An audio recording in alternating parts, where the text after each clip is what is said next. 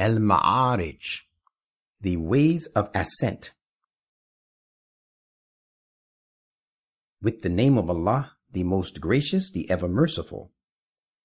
A solicitor solicited the punishment which is bound to befall.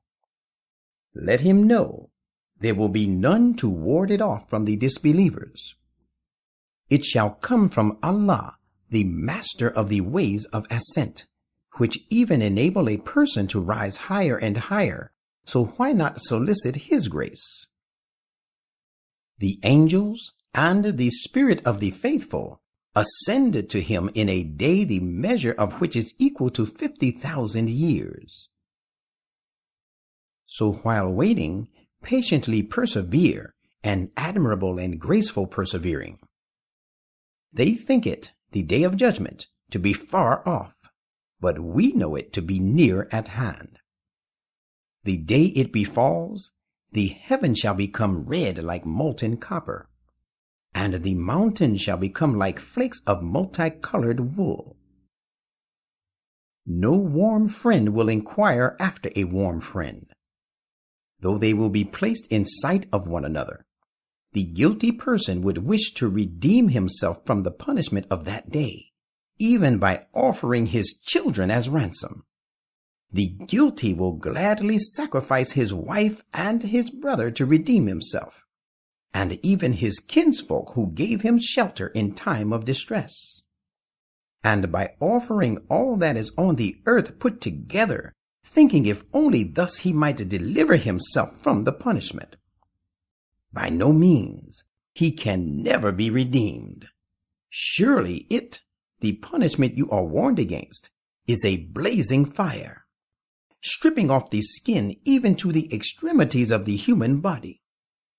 It will claim the person for consumption who drew back from accepting the truth and turned away, refusing to obey. It will claim him who amassed wealth and withheld it. Verily, such a person is impatient and miserly by nature. He loses heart and becomes fretful when evil afflicts him, but is niggardly when good falls to his lot.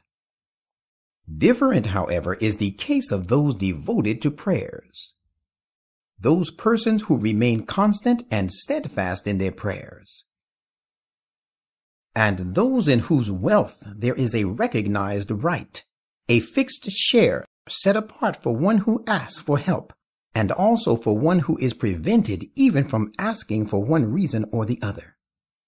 Different also is the case of those who accepted the truth of the day of requital, and those who are fearful of the punishment from their Lord. The fact is that the punishment of their Lord is not a thing to be felt secure from.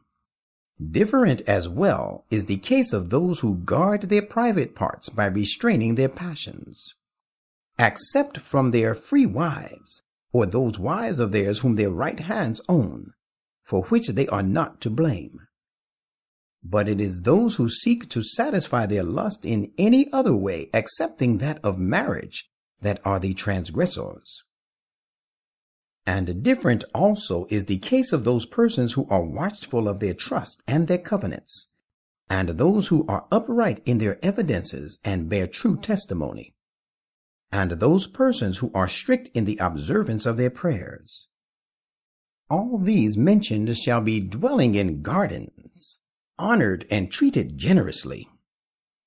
What is wrong with those who disbelieve, that they come running headlong towards you, from the right hand and from the left, from all directions, in various parties?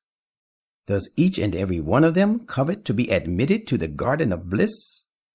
No, never shall they enter it. We have created them for that substantial purpose, the worth of which they know, to discharge their obligations to God and people and to themselves.